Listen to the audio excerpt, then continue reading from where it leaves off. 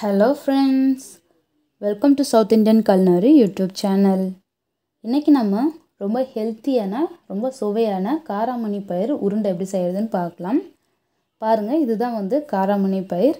இது பார்க்கிறதுக்கு பச்சை பயிர் மாதிரியே இருக்கும். ஆனா அதை விட கொஞ்சம் சின்னதா கொஞ்சம் yellow கலரா இருக்கும். இப்போ இத கொஞ்சம் கொஞ்சமா சேர்த்து நம்ம வறுத்து எடுத்துக்கலாம். மொத்தமா சேர்த்தீங்கன்னா இது நல்லா வறுபடாது. அதனால கொஞ்சம் கொஞ்சமா சேர்த்து இத வறுத்து எடுத்துக்கணும்.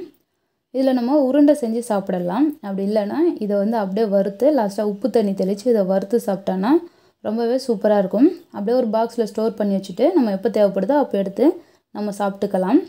இன்றைக்கி நம்ம இதை உருண்டை பிடிக்க போகிறோம். அதுக்கு இது மாதிரி எல்லாமே வறுத்துக்கணும்.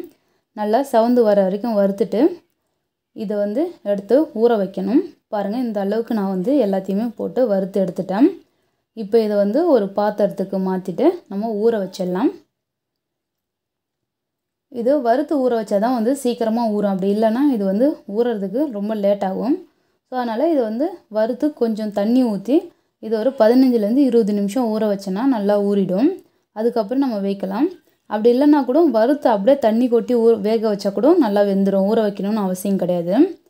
இப்போ நான் இதை ஒரு 15 நிமிஷத்துக்கு ஊற வச்சு எடுத்துக்கிறேன். பாருங்கள், 15 மினிட்ஸ் ஆகிருக்கு. இப்போ இது நம்ம கொஞ்சமாக உப்பு போட்டு நல்லா வேக வச்சு எடுத்துக்கலாம். தேவையான அளவுக்கு மட்டும் உப்பு சேர்த்துக்குங்க. உப்பு சேர்த்து இதை நல்லா வேக வச்சு எடுத்துக்கலாம். பாருங்கள், நல்லா வெந்துடுச்சு. இது மாதிரி வெந்ததுன்னா வேக வேக தண்ணி இந்த கலர் தான் மாறிடும். இப்போ இந்த தண்ணிலாம் ஃபில்ட்ரு பண்ணிவிட்டு நம்ம இதை ஆற வச்சு எடுத்துக்கலாம். பாருங்கள், இந்த அளவுக்கு நல்லா வெந்திருக்கணும்.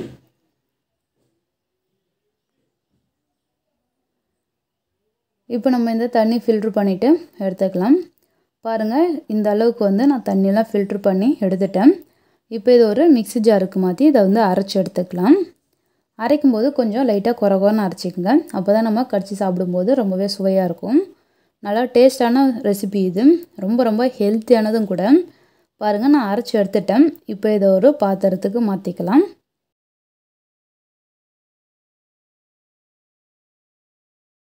இப்போ இதோட நம்ம தேங்காய் துருவி வச்சுருக்கோம், அதை சேர்த்துடலாம். 1 கப் அளவு தேங்காய் துருவல் சேர்த்துட்டு 2 ஏலக்காய் தட்டி வச்சுருக்கேன், அதையும் சேர்த்துக்கலாம்.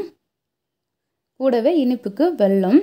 நீங்கள் சர்க்கரை கூட சேர்த்துக்கலாம். பட் வெல்லம் சேர்த்திங்கன்னா ரொம்ப நல்லாயிருக்கும். நாட்டு சர்க்கரை இருந்ததுன்னா அதை கூட சேர்த்து இதை நல்லா பிசைஞ்சிக்குங்க. இதை நல்லா மிக்ஸ் பண்ணிவிட்டு நம்ம உருண்டையை பிடிச்சிடணும். அவ்வளவுதான். இந்த ரெசிப்பியை கண்டிப்பாக உங்கள் வீட்டில் ட்ரை பண்ணி பாருங்கள். ரொம்ப ரொம்ப சூப்பராக இருக்கும்.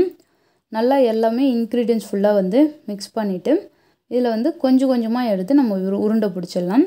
இதில் தண்ணிலாம் தெளிக்கணும்னு எதுவுமே அவசியம் இல்லை. அதுவே நல்லா சாஃப்டாக இருக்கும் வெந்திருக்கிறதுனால.